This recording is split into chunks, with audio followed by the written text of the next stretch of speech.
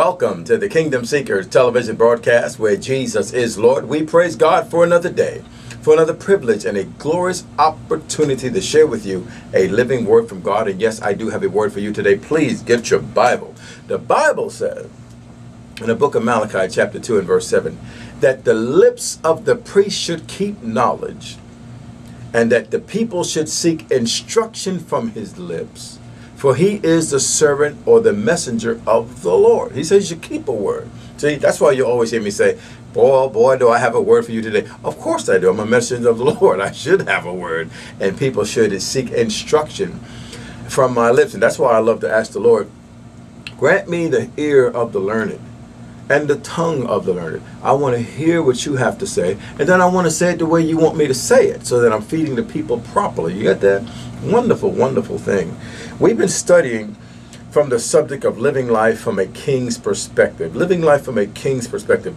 The last, 3 weeks, we've been really in depth about the word perspective itself. We've been talking about the first part of that subject being living life from God's perspective, and he is the King eternal. Today, I want to focus on the second part of that subject, where I'm living life with a king's mindset, where I'm thinking like God. It's a powerful, powerful thing. I want to start with our foundation scripture. Then we'll go into a lot of scriptures. You're going to need a pen, highlighter. You're going to need something to write on. I mean, let's go to work. I told you, I'm a teacher. I appreciate students of the word. I appreciate people that hunger and thirst for righteousness. Glory to God. You shall be filled. No doubt about it. Say this with me. I am a citizen of the kingdom of heaven. And I am a member of the household of God. Praise God forevermore. Say this with me. I will continue to develop a kingdom mindset. Yes, I will. I'm going to keep on keeping on. Praise God.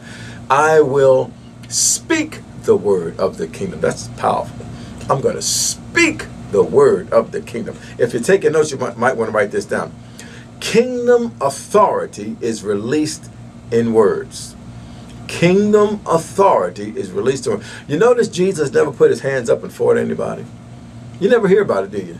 You never notice he didn't karate and kick nobody and judo and flip anybody, no taekwondo. He didn't do none of that stuff. When he faced something, what did he do? He spoke a word.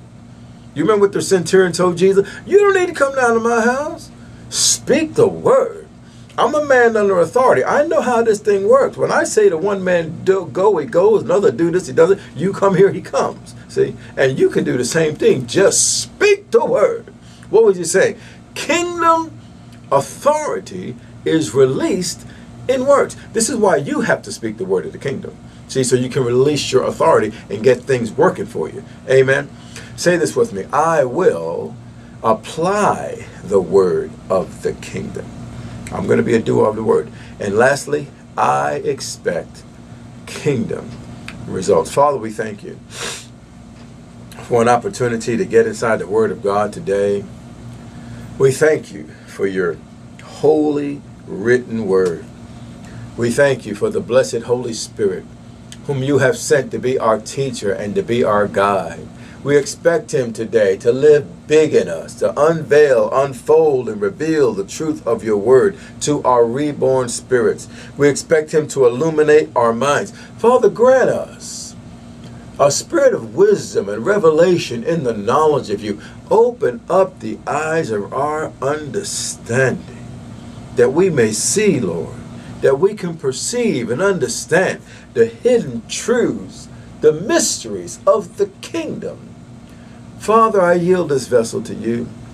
I pray that your word will be on my tongue. I pray that my tongue will be like the pen of a ready writer. I pray that my voice will be like a flaming fire, and that I would speak as of the oracles of God, that you might be glorified in all things. Grant me utterance today to speak boldly. Grant the people ears to hear. In Jesus' name, amen. Isaiah chapter 55, let's look at verse 6. Seek ye the Lord while he may be found. Call ye upon him while he is near. Let the wicked forsake his way, and the unrighteous man his thoughts. And let him return or come back to the Lord, and he will have mercy upon him, and to our God, for he will abundantly pardon. For my thoughts are not your thoughts, neither are your ways my ways, saith the Lord. For as the heavens are higher than the earth, so are my ways higher than your ways, and my thoughts than your thoughts. For as the rain cometh down and the snow from heaven, and doesn't come back there, but waters the earth, and makes it bring forth bud. Do you see that? You might want to write this down if you never heard me say this. Words express thoughts. Words express ideas. And your perspective is expressed through words. Would you like me to say that again?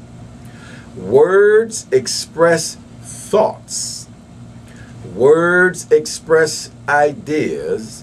And words are how you express your perspective. And so God said, so shall my word be. So he's saying, I'm giving you my thoughts. I'm giving you my ideas. I'm giving you my perspective. In other words, God is saying, this is how I see it. See? Now, the wicked or the twisted needs to take their ways, their thoughts, abandon them, forsake them, turn back to me, get my words, and I'll give you my perspective. Because when I say something, it doesn't come back to me void. It accomplishes what I please, and it prospers in the thing to which I sent it. So if you want to get the kind of results that I'm getting, saith the Lord, then you need my perspective on it, and you need to think it the way I do it. You need my ways. You need my word. You need to act upon it. You need to speak it the way I speak it. Are you getting this? Glory to God. Now, go with me to the book of Colossians chapter 3. We're going to jump right into this. I'm not going to review what we've been doing on the word perspective itself and the first part of our subject, because remember I said living life from a king's perspective has a dual concept, or consisting of two parts, and we studied the first part the last 2 weeks, so we're not going to do that again. But let's go to that second part, and let's just go a little bit deeper. Living life from a king's perspective, the second half simply means I'm living life with a king's mindset. A king's mindset. A mindset is simply a fixed mental attitude. You might want to write that down. A fixed mental attitude. Let me say it another way. This is how I'm going to think. When something's fixed, that's where it just stays, right? So my mind's going to stay on this kingship thing. My mind's going to stay on this citizen of heaven thing. My mind's going to stay on this member of household stuff. See, this is how I think. I think royalty. I think I am in Christ, born again, new creation, righteousness of God in Christ, healed by his stripes. Don't have to be broke another day in my life. My mind is set. I'm not going to move it. No matter what the circumstances, what I feel or see, the word is working mightily in me. I'm not going to move. The Bible says in the book of Psalms, chapter 89, verse 34, my covenant will I not break. I'm not going to alter the word that has gone out of my lips. The word also said, forever, O Lord, your word is settled in heaven. So God's word is settled, folks.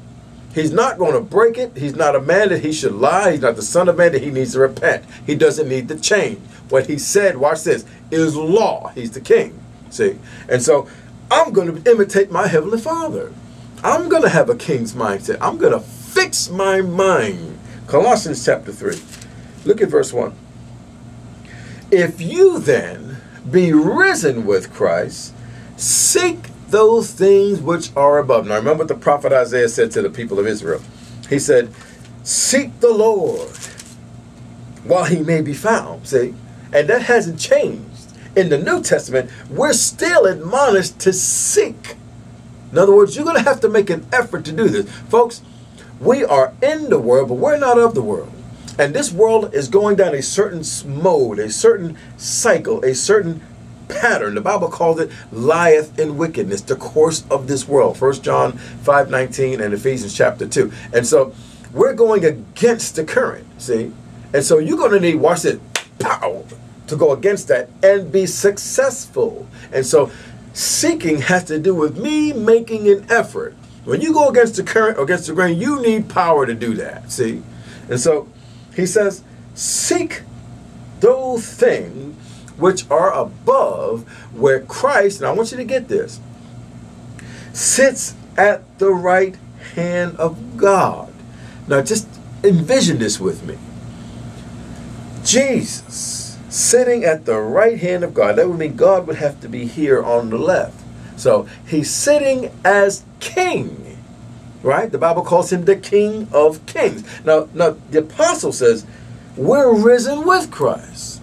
And we should begin to seek those things which are above, where Christ sits at the right hand of God. The next verse, set your affection on things above, not on things up here. So there goes that word. You have to set your affection. In the Greek, that literally means focus your mind. You have to do that. Go to the book of Ephesians chapter 2. Ephesians chapter 2. Let me give you another witness to that real quick. Look at verse 4.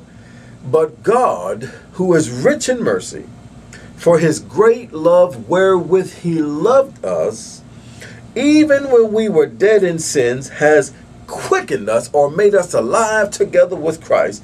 By grace you are saved. And, now listen to me. The word "and" means he's about to connect what he's about to say to what he just said. In other words, he didn't just make us alive. We didn't just get born again. Listen to what he did. He raised us up together. Glory to God. And made us, here we go, sit together. Now pause for a moment. Go back to Colossians chapter 3.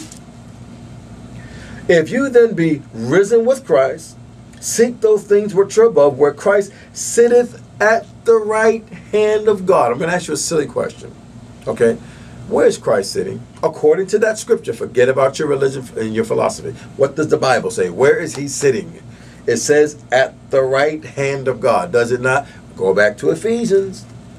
He raised us up together and made us sit together in heavenly places in Christ Jesus. Where is that? According to Colossians 3, at the right hand of God. Get ready. I'm getting ready to tell you something. You, beloved, are a king. Ladies, you, beloved, are queens. Everybody, you are part of a royal family. And there's scripture right there to prove it. Glory to God. You are a king. Ladies, you are a queen, according to the Bible. And the Bible says, it was his mercy, his great love wherewith he loved you. Go to Ephesians chapter 1. Flip over again. Look at verse 3. Blessed be the God and Father of our Lord Jesus Christ. Now, let me pause this for a second. I said this last week. I'm going to say it again. Living life from a king's perspective literally means living life from a New Testament perspective. Living life from a New Testament perspective. Now, let me define that. Living life from the cross to the throne. I said this last week. I'm going to go over it again really briefly. Living life from the cross to the throne. In other words, I live my life based upon what happened at the cross of Calvary. You'll find in the book of Isaiah chapter 53. It's very, very explicit about the crucifixion of Jesus. He bore our sin, our sickness, our poverty, our grief, our sorrow. You study that out on your own. That's the only way you're going to really get it. And then Galatians 3:13 backs it up, which says Christ has redeemed us from the curse of the law. And you take time to go to Deuteronomy 28 and find out what the curse of the law is. And then you realize that Jesus bore that at the cross. See? And then he separated himself from God. It's called spiritual death. The Bible says he bore the sin of the world on the cross, the weight of sin and all that came with it. He went to hell in our place. On the third day, God raised him from the dead. Now listen to me. He spoiled principalities and powers. That's in Colossians chapter 2. Spoiled them, made an open show of them. Just wiped the floor with them, dragged them. You know, he just wiped them out. Right? Took the keys of hell and death. He went into the heavenly holy of holies. Hebrews talks about it. You study this out so you can get it for yourself. I gave you the scriptures. You go study it out so you get it for yourself and get it down in your spirit where the power is. And then you'll be able to live life from a king's perspective. So he took the blood brought it up to the mercy seat, presented it before the Father, and it obtained an eternal redemption for us. That's in the Bible, folks. I didn't make that up. I didn't get it at the daily paper. It's not in the paper. They don't put that in the paper. No, it's in the Bible. See, and then the Bible says he sat down at the right hand of the majesty in the heavens, expecting his enemies to be made his footstool. In other words, I did my part. Now I'm going to sit back and I'm expecting, listen to me, kingdom results. That's what I told you to confess earlier, remember? I expect kingdom results, right? And so listen to Ephesians chapter 1, look at verse 3. Blessed be the God and Father of our Lord Jesus Christ, who has blessed me. I put it in the first person. You should too. As a matter of fact, I don't know if you can get this camera on that, but you do it. You notice how my Bible's like colorful in the New Testament? What I do is when it says us, I put me right next to it. All through my Bible I do that. All through the Bible. It'll say me. In other words, I said this last week. I understand that the Bible is God talking to me. Say that with me. The Bible is God speaking to me. See? And so that's the way I read the Bible. I make it personal. I'm living life from a New Testament perspective. I'm living life from a king's perspective. I'm living life from the cross to the throne. I know what he did at Calvary. I know what he did when he went to hell in my place. I know what he did when he rose from the dead and presented his blood at the heavenly holy of holies. I know that he sat down at the right hand of God. I know that he ever lived to make intercession for me. And so that's the way I live. I don't live based upon my juvenile record. I don't live based upon what he said or she said or what the DSM-4 says. I don't live my life or what statistics say or what the local paper says. Are you listening to me? See, I live life from a New Testament perspective, from a king's perspective, from the cross to the throne. Glory to God. And see, that's why I live victoriously, not because I'm better than anybody else. I found out my election of God. And this is how I'm living my life. And folks, I haven't arrived by no means, but I am determined to live a New Testament lifestyle. I'm determined to develop a kingdom mindset. I'm determined to speak the word of the kingdom, no matter what the circumstances. See, I live life from the cross to the throne. Say that with me. I'll live my life from the cross to the throne. Now, when you say a statement like that, make sure you know what you're talking about. You take those scriptures I brought up and you go study them out for yourself. You find out what happened at the cross of Calvary. Not from a religious point of view, folks. I'm talking about, go to the book of Isaiah, chapter 53. Surely he has borne our griefs and carried our sorrow. You read that stuff. And you notice there I go again. I have it circled and highlighted. He bore my griefs, my weaknesses, my sickness, my pains, my sorrows. See, I make it personal. The Bible is God talking to me. When he was at the cross that day, I was on his mind. He bore my sin up there. He bore my sickness, my poverty. He went to hell in my place. God raised him from the dead.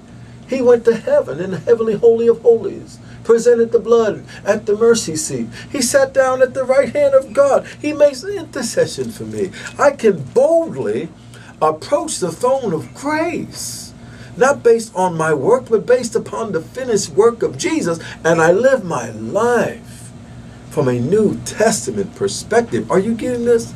Go back to Ephesians chapter 1. Look at that real quick. Blessed be the God and Father of our Lord Jesus Christ, who has blessed me with all spiritual blessings. Where's that? In heavenly places in Christ. Now, what's in heavenly places? Hold that thought. Go to Ephesians chapter 2, verse 6. God has raised me up together, made me sit together in heavenly places in Christ. In other words, as far as God is concerned, as far as the New Testament is concerned, I'm in that heavenly place in Christ. Where the blessings are, all those spiritual blessings, I'm there. According to the book. It's my job to develop a kingdom mindset, to speak in line with that, to apply that, And then expect kingdom results. See, expect those spiritual blessings he talked about to magnify or to manifest in my life. And to do that, I'm going to first have to know who I am. Develop a kingdom mindset. Speak that word out of my mouth and apply it in my life, and I have a right to expect kingdom results. Are you getting this? Now, go to verse 4. According as he has chosen me in him before the foundation of the world, that I should be holy. Now you know, you go to any regular church and you talk about you holy, them people gonna look at you like you crazy. You know, you have to be around some mature saints to talk like this. See, that's why I don't hang around with a lot of folk. They couldn't handle this. See, it says here, I'm holy and without blame before him in love, not before you, because you're gonna be looking at my faults. You're gonna look at my past, my juvenile record. You want to know all that stuff. God says, in him in love. Verse 5, having predestinated us, or me, unto the adoption of his child by Jesus Christ to himself, according to the good pleasure of his will, to the praise of the glory of his grace. And I love this part, wherein he has made me accepted in the beloved. That's a New Testament perspective, isn't it? Isn't that a good way to look at yourself? Adopted into the family of God, blessed with all spiritual blessings, chosen before the foundation of the world, holy and without blame before him in love. Glory to God. That's a beautiful perspective, or that's a beautiful outlook to have in life. Isn't that a great way to live? To walk out your house in the morning knowing I'm a citizen of the kingdom. My wife and I, when we get in the car, I'll say a prayer as we're pulling out. I speak the word. She'll tell you, I start speaking the word. We're blessed in the city. We're blessed in the field. We're blessed coming in. We're blessed going out. I'll be like, Lord, we thank you that we're your very own children. You're our very own Father. You're going to take care of us today. The same way a shepherd takes care of his flock. Same way a father takes care of his children. We thank you no evil's going to befall us. No plague or accidents coming near us. No weapon formed against us is going to prosper. That's how I talk. God, this is not make-believe. It's not something I do just on a Wednesday night for the Now Network. It's my lifestyle. I live life from a New Testament perspective, or I live life from a king's perspective. Are you getting this? Glory to God. Go to the book of Philippians chapter 3. I'm just giving you the stuff I feed on, folks. This is the way I live. And it'll work for anybody. Get this, the Bible. Amen. Look at chapter 3, verse 20. For our conversation is in heaven, from whence we also look for the Savior, the Lord Jesus Christ. I want to point out that word conversation. It literally means in the Greek citizenship. As a matter of fact, if you have a more modern translation, it literally says that, doesn't it? Look down at your Bible, or if you have one of those phones, just look it up and pull up another translation. NIV, the American Standard Version, those Bibles, they tell you right off the bat, we're talking about your citizenship. Now, as I meditated on that one day, I asked the Holy Ghost, I said, Lord, if the word conversation means citizenship, why did the translator just say that?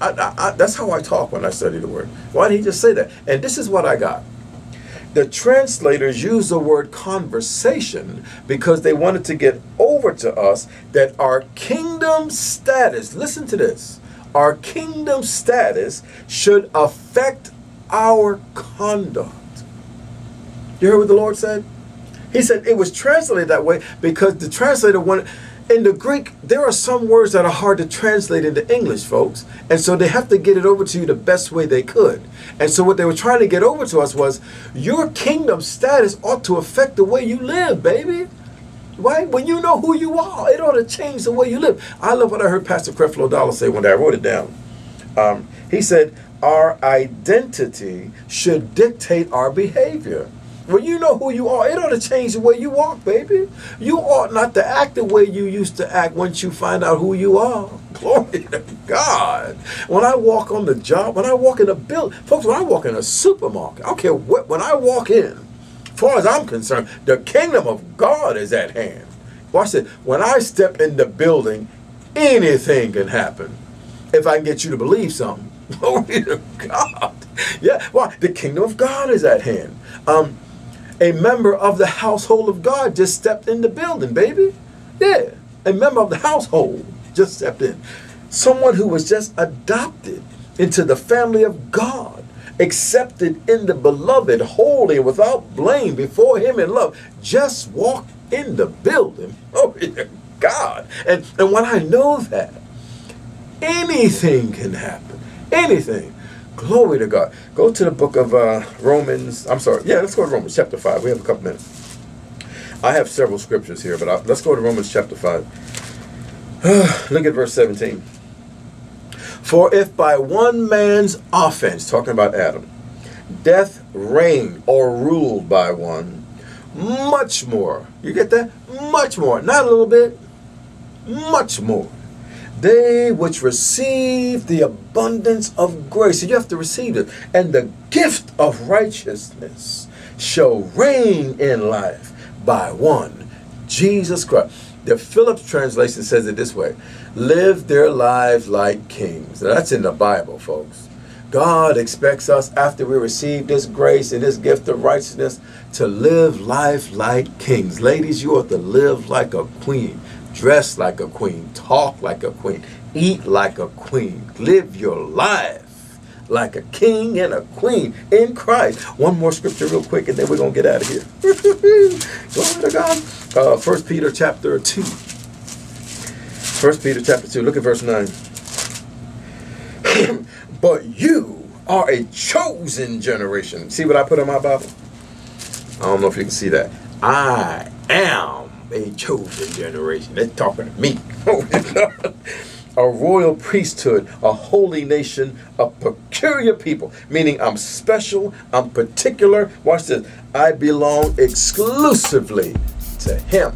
That's in the Bible. Boy, my time's up. I'm done. God. That's who you are, beloved.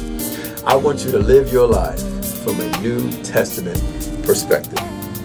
If you've never made Jesus Christ the Lord of your life, let's take a moment to do that now. You need to get in this kingdom. Say, Father, I believe this gospel that was taught and preached today. I thank you that your son Jesus bore my sin and my sickness and my poverty and went to hell in my place. I thank you that on the third day you raised him from the dead. And I confess Jesus is my Lord. If you need healing in your body, lay your hands on yourself, and I decree in the name of the Lord Jesus Christ and by the authority of the kingdom of God that by Jesus' stripes you are healed. You've been listening to the Kingdom Seekers television broadcast. I'm Dr. Geren Gatling. I'll be back again next week for another life-changing word from God. Until then, you remember, Jesus is Lord.